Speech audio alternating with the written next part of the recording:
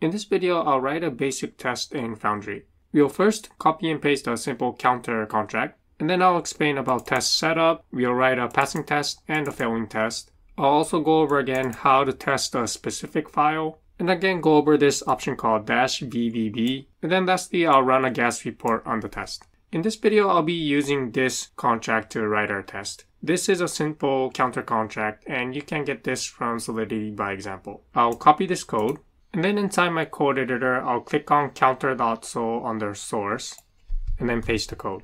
Save this file, and then next I'll open the test file, counter.t.sol. And since this is a default test that came when we initialized the Foundry project, first I'm going to clear all of the code. I'll clear this out. And then I'll also clear this. And let's try compiling the contract. Inside my terminal, I'll type forge build. Okay, the contract compiles. So the next step, we'll write our test for the counter contract. For each of the tests that we're going to execute, we want to start with a brand new contract.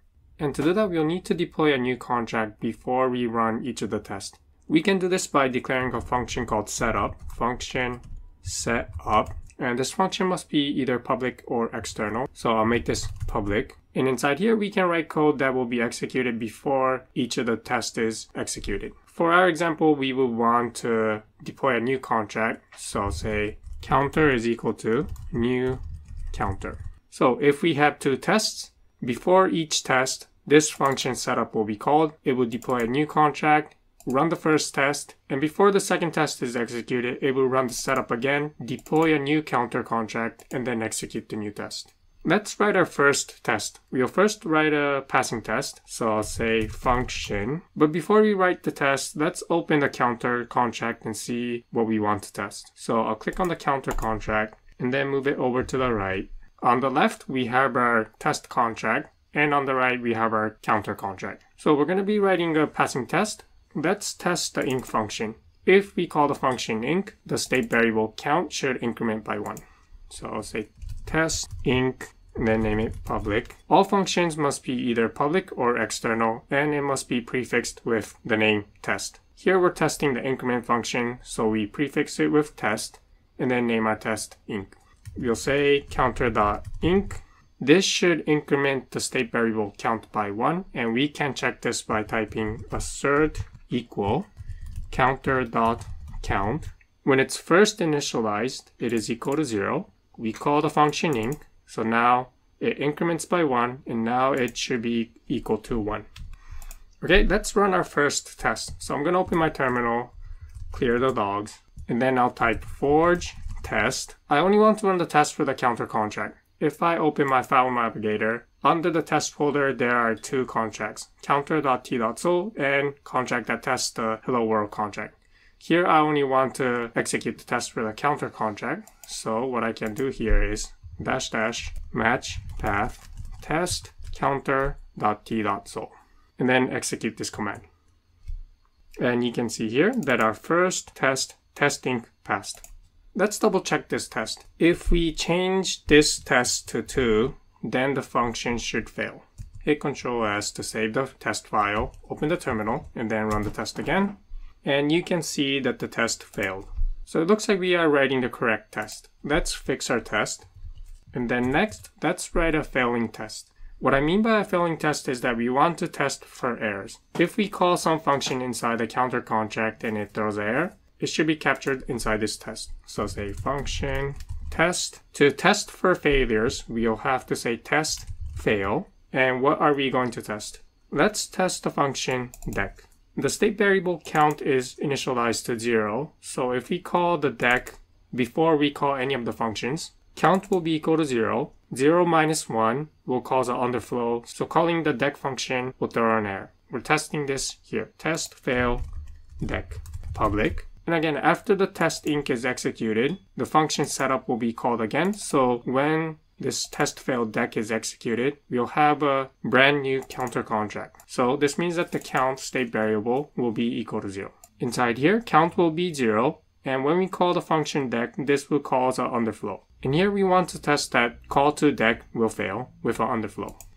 And to do that, we'll type counter.deck. Open the terminal again, clear the logs, and then let's run the test again.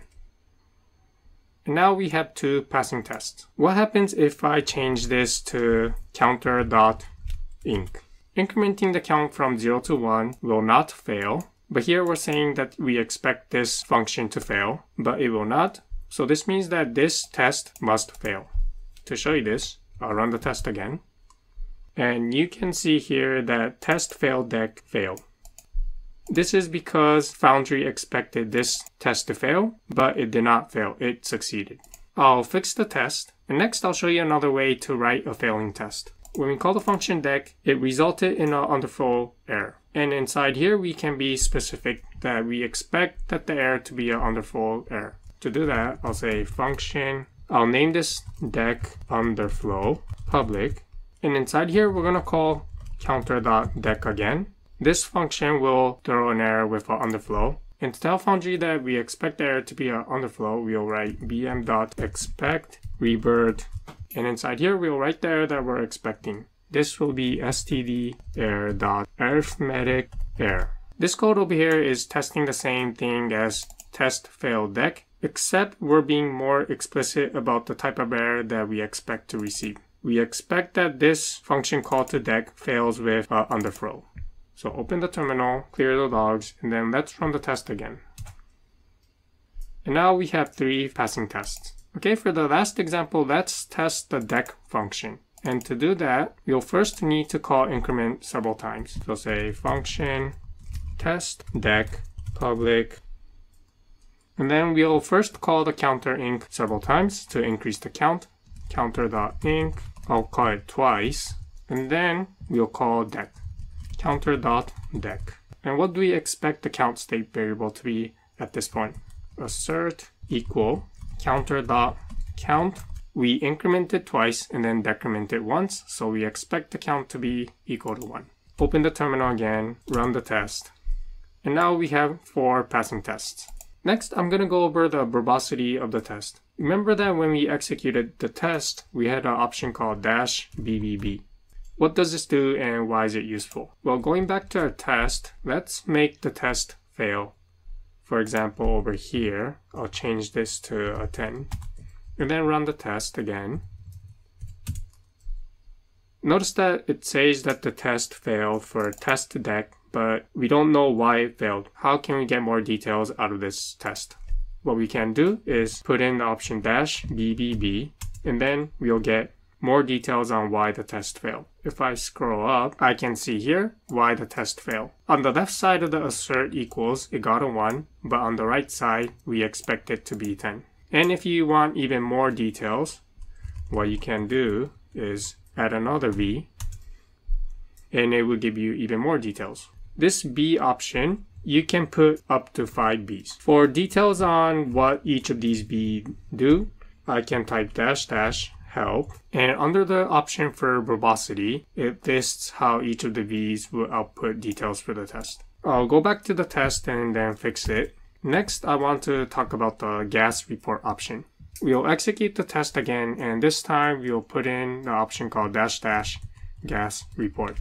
This will print out a gas report of the test. Execute the code again. You can see here that 4 of our tests passed, and under it we have a gas report. For example, the function to deck on average used 1,758 gas, and it called 3 times. And the function to inc on average used 15,044 gas. The maximum was 22,344, and it called the function inc 3 times.